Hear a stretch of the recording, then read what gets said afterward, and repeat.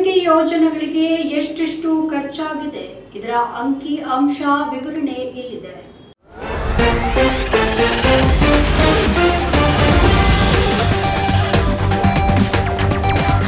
ಕಾಂಗ್ರೆಸ್ ಪಕ್ಷ ವಿಧಾನಸಭಾ ಚುನಾವಣೆಯಲ್ಲಿ ಕೊಟ್ಟಿದ್ದ ಭರವಸೆಗಳನ್ನು ರಾಜ್ಯದಲ್ಲಿ ಅಧಿಕಾರಕ್ಕೆ ಬಂದ ಮೇಲೆ ಜಾರಿ ಮಾಡಿದೆ. ಈ ಯೋಜನೆಗಳಿಗಾಗಿ ಬಜೆಟ್ನಲ್ಲಿ ಸಾವಿರಾರು ಕೋಟಿ ರೂಪಾಯಿಯ ಹಣವನ್ನು ಮೀಸಲಿಟ್ಟಿದೆ. ಈಗಾಗಲೇ 1 ವರ್ಷ ಅಧಿಕಾರವನ್ನ ಪೂರೈಸಿರುವಂತಹ ಕಾಂಗ್ರೆಸ್ ಸರ್ಕಾರ ತನ್ನ ಪಂಚ ಗ್ಯಾರಂಟಿಗಳನ್ನ ಹೆಮ್ಮೆಯಿಂದ ಕರ್ನಾಟಕದ ಮಾದರಿ ಅಂತ ಹೇಳಿಕೊಂಡಿದೆ. ಕಾಂಗ್ರೆಸ್ ಅಧಿಕಾರಕ್ಕೆ ಬಂದ ತಕ್ಷಣ 5 ಗ್ಯಾರಂಟಿಗಳನ್ನ ಜಾರಿಗೆ ತಂದಿದೆ. ಮಹಿಳೆಯರಿಗೆ ಆರ್ಥಿಕ ಸ್ವಾತಂತ್ರ್ಯದ ಗೃಹಲಕ್ಷ್ಮಿ, ಉಚಿತ ಪ್ರಯಾಣದ ಶಕ್ತಿ ಯೋಜನೆ, ಹಾಗೆ ಉಚಿತ ವಿದ್ಯುತ್ ನೀಡುವ ಗೃಹ ಜ್ಯೋತಿ, ನಿರುದ್ಯೋಗಿ ಪದವೀಧರರಿಗೆ ಯುವ ನಿಧಿ, ಹಾಗೆ ಹಸಿವು ಮುಕ್ತ ಕರ್ನಾಟಕದ ಧ್ಯೇಯದ ಅನ್ನಭಾಗ್ಯ ಯೋಜನೆಗಳಿಗೆ ಚಾಲನೆ ಕೂಡ ನೀಡಿದೆ. ಸದ್ಯ ಕಾಂಗ್ರೆಸ್ ಸರ್ಕಾರ 1 ವರ್ಷವನ್ನ ಪೂರೈಸಿದ್ದು ಗ್ಯಾರಂಟಿ ಯೋಜನೆಗಳಿಗೆ ನೀಡುವ ಅನುದಾನದ ಅಂಕಿ ಅಂಶಗಳನ್ನು ಹಂಚಿಕೊಂಡಿದೆ. ಮಹಿಳೆಯರಿಗೆ ಆರ್ಥಿಕ ಸ್ವಾತಂತ್ರ್ಯ ನೀಡುವ ಗೃಹಲಕ್ಷ್ಮಿ ಯೋಜನೆಯಲ್ಲಿ ಪ್ರತಿ ತಿಂಗಳು 1,21,00,000 ಕುಟುಂಬಗಳ ಯಜಮಾನಿಯರಿಗೆ ಖಾತೆಗೆ 2,000 ರೂಪಾಯಿ ನೇರ ವರ್ಗಾವಣೆ ಮಾಡಲಾಗ್ತಾ ಇದೆ. ಕುಟುಂಬ ನಿರ್ವಹಣೆಗೆ ಆರ್ಥಿಕ ನೆರವು ನೀಡುವ ಈ ಯೋಜನೆಗೆ ಮಾಸಿಕವಾಗಿ 2,430 ಕೋಟಿ ರೂಪಾಯಿ ಅನುದಾನ ನೀಡಲಾಗಿದೆ.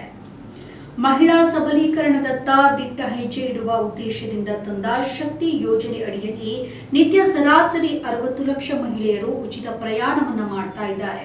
ಇವರಿಗೆ 210 ಕೋಟಿ ಬಾರಿ ಉಚಿತ ಪ್ರಯಾಣ ಮಾಡಲಾಗಿದೆ. ಇವರಿಗೆ ಉಚಿತ ಟಿಕೆಟ್ ಮೌಲ್ಯ 5,096 ಕೋಟಿ ರೂಪಾಯಿ ಆಗಿದೆ.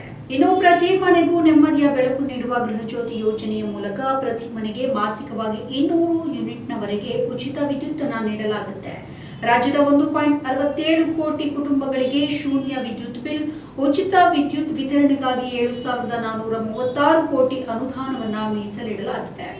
ಹಸಿವು ಮುಕ್ತ ಕರ್ನಾಟಕದ ಧ್ಯೇಯದೊಂದಿಗೆ 5 ಕೆಜಿ ಅಕ್ಕಿಯ ಜೊತೆಗೆ ಹೆಚ್ಚುವರಿ ಅಕ್ಕಿಯ ಬದಲು ತಲಾ 170 ಕೋಟಿ ರೂಪಾಯಿ ನೀಡಲಾಗಿದ್ದು ರಾಜ್ಯದ 1.38 ಕೋಟಿ ಕುಟುಂಬಗಳ 4,8 ಲಕ್ಷ ಜನರಿಗೆ ಆಹಾರ ಭದ್ರತೆಯನ್ನು ಒದಗಿಸಲಾಗಿದೆ.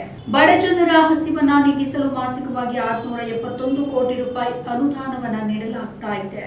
ದುಡಿಯುವ ಕೈಗಳಿಗೆ ಬಲ ನೀಡಲು ನಿರುದ್ಯೋಗಿ ಪದವೀಧರರಿಗೆ 2 ವರ್ಷ ಪ್ರತಿ ತಿಂಗಳಿಗೆ 3,000 ರೂಪಾಯಿ, ಹಾಗೆ ಡಿಪ್ಲೊಮಾ ಮಾಡಿದವರಿಗೆ 1,500 ರೂಪಾಯಿ ನಿರುದ್ಯೋಗ ಭತ್ಯೆ ನೀಡಲಾಗ್ತಾ ಇದೆ. ಇವರಿಗೆ ಇದಕ್ಕೆ 1,53,255 ಅಭ್ಯರ್ಥಿಗಳು ನೋಂದಣಿಯನ್ನ ಮಾಡಿಕೊಂಡಿದ್ದಾರೆ. ಯುವ ಸಮೃದ್ಧ ಸಮ್ಮೇಳನ ಆಯೋಜನೆಯ ಮೂಲಕ 11,754 ಅಭ್ಯರ್ಥಿಗಳಿಗೆ ಉದ್ಯೋಗ ಪತ್ರವನ್ನ ವಿತರಣೆ ಮಾಡಲಾಗಿದೆ.